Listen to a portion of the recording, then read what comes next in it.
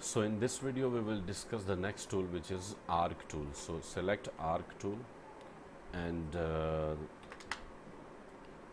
select any border color, and now you can see with arc we can create something like this.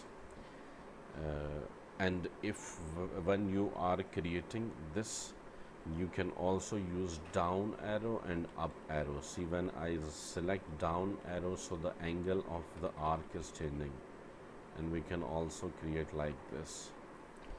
So now I will create a duplicate for this one, like press and hold Alt and drag. If you right click and click transform and then reflect and then preview, so you can see it will be like this, and we can move a bit also here.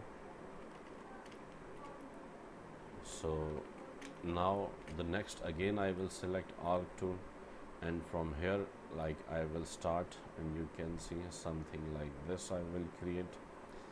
And then again I will select, press and hold Alt and make duplicate, and then again like transform and reflect. You can see like this, and we will move from here to there.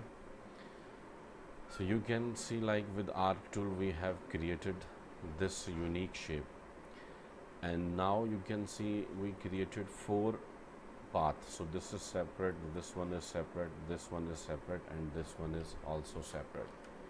So what we can do, we can select all of them, then go to object and then click path and join, or simple Ctrl+J on your keyboard, or if you are using Mac then you can press Command+J.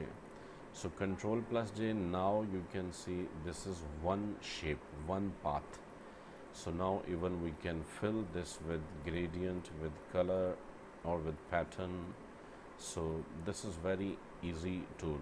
Now even we can, if we want to remove the outline, we can remove, and you can see this is without the outline, the shape we have created with arc tool. So it's very easy tool, arc tool. I hope you enjoyed the video. Thank you very much. Thank you very much for watching this.